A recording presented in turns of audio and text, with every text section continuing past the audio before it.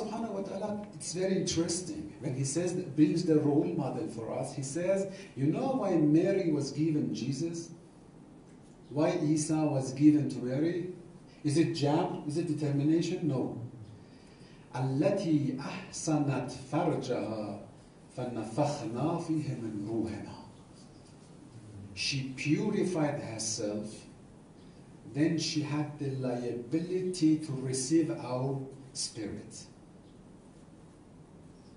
What does it mean? When the cause and effect is mentioned in a ruling, means that this is not limited to Mary. Anyone else who is going to purify himself or herself will receive the Spirit of Allah. That's why Allah subhanahu wa ta'ala talking about Ahlul Bayt says, إِنَّمَا يُرِيدُ اللَّهُ لِيُذْهِبَ عَنْكُمُ الرِّجْسَ أَهْلَ الْبَيْتِ وَيُطَهِّرَكُمْ تَطْهِيرًا. اللهم صل على محمد وعلى محمد.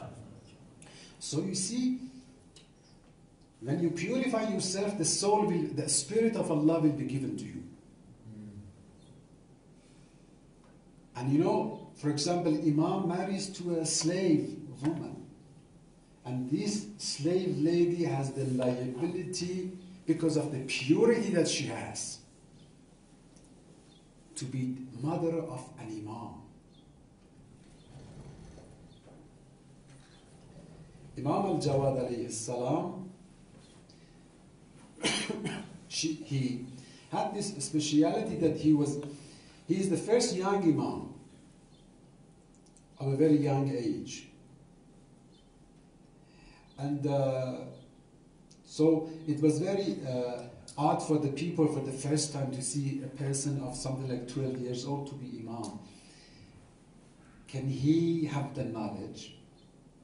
Of course, Quran says, yes, Jesus was a prophet in cradle. And the knowledge is going to be given by Allah. You know that the Imam, the knowledge is not learned. Of course he learns. But then he says, for example, my father said from his father, this is for people to know that he is keeping the chain of narration. But directly the knowledge is being given by Allah. So there are so many cases that they came to challenge Imam, and the greatest scholars of the time, like Yahya and the others, when they came to challenge Imam, of young age, Imam answered all the questions, and Imam asked them questions that they couldn't answer, then Imam answered, and all were astonished that a young man can answer all these questions. So from that side, inshallah, later we may speak once about the knowledge of Imam and how the knowledge is given. But Quran puts it for us also, says, افمن يهدي إلى الحق أحق أن يتبع أمن لا يهدي إلا أن يهدى.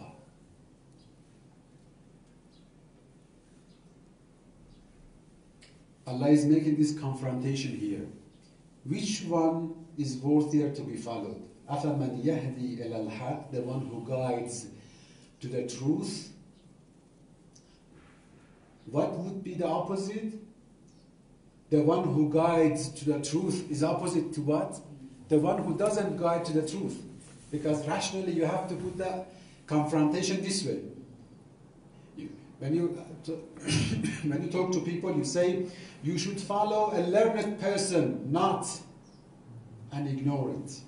This is how we put opposition, confrontation.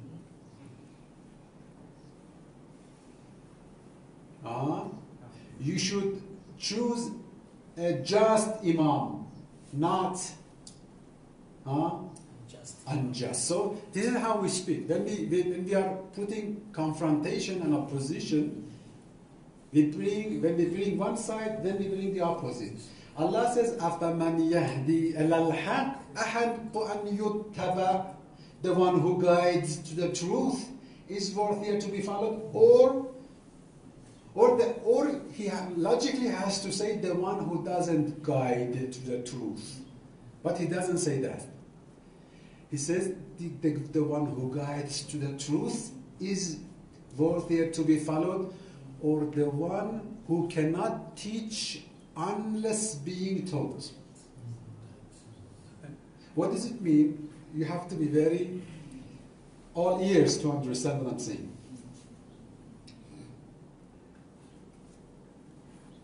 All of us, me, you, your teachers, we didn't know anything.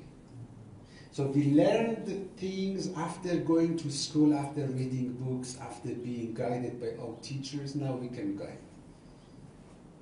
Now you are being guided, inshallah in the future you will guide.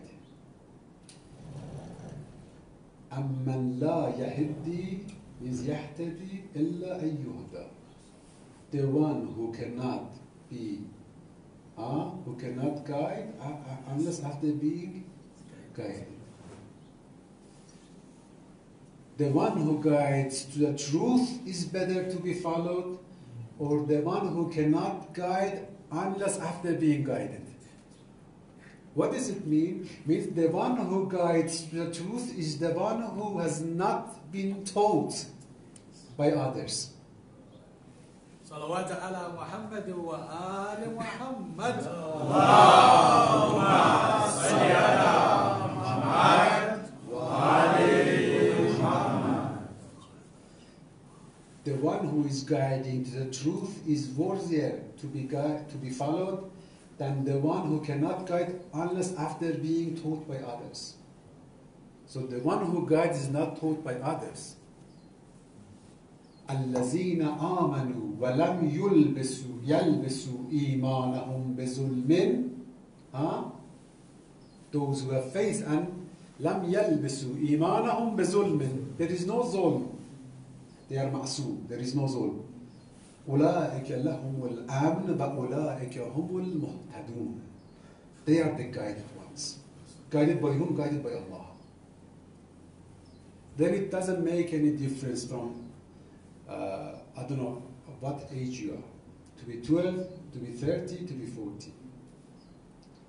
When the knowledge is going to be given by Allah, then it doesn't make difference what age you are. Because this is Amrullah. Inshallah, I will discuss it later. This is Amrullah.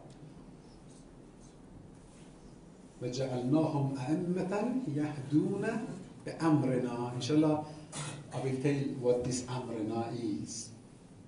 Allah decides and it happens. Allah chooses for those people, then they are the guides. They don't need to be learned by others. They don't need to go to classes to read books. And they have the true knowledge. And Imam Jawad alayhi salam, what is specific with him is that, after Imam al-Rida, Ma'mun decided to bring Imam al-Rida from Medina to Marv in Khurasan to have him under his control. Later, he couldn't stand Imam and they poisoned Imam to death. And they knew that Imam al-Jawad is the next Imam. Imam was in Medina.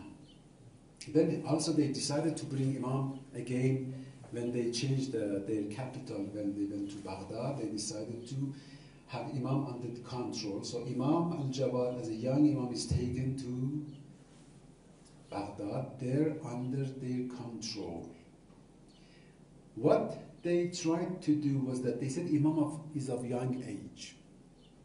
And what we do is that we will put him in a corrupt environment, in a vice environment. From his very young age, he will be surrounded by wise people. Then Shia will not follow him. Living in a palace, when there are, all corrupt things, then people will doubt about his being an Imam. With this intention, for example, he forced Imam to marry his own daughter, Ma'mun's daughter. Ma'mun forced Imam al-Jawad to marry his daughter, and at the time of the marriage, he brought something like 100 beautiful slave ladies to dance there and to be around them, just to inculcate people that this is the Imam in such corrupt environment. That is why Imam Jawad is called Imam Taqi, pious.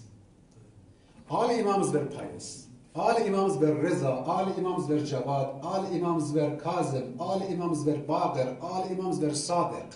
But these titles that we use is according to the social condition they used to live in. And Imam Taqi, we call him Taqi, pious, because they attacked Imam's taqwa. They tried to question Imam's taqwa. And Imam alayhi salam showed such a great piety. Once Ma'mun brought a musician, he began to play the music and dance in a way to say that Imam, is interested in this sort of things. Imam addressing that person said, Tabillah, be in fear of Allah. This saying of Imam had such influence on the person that he couldn't play anymore. He couldn't use his hands anymore.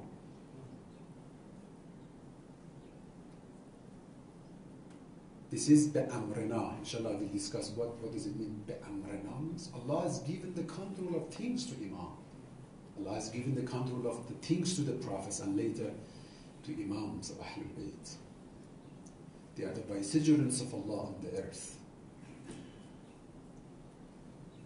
So even when they found that they cannot hurt the reputation of Imam from this aspect again, they decided to do to him what they did to the other Imams.